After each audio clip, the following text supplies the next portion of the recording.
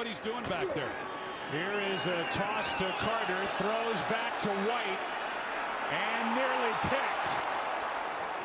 Zaire Franklin, who does not have an interception in his career, almost on that trick play, stepped in front of it and took it away. Boy, he sure did. He does Zaire Franklin does an excellent job of working back, and Mike White just not able to lay it out there enough to Ryan Griffin. If he's able to throw it out towards that sideline, you can see Griffin's having to pull up.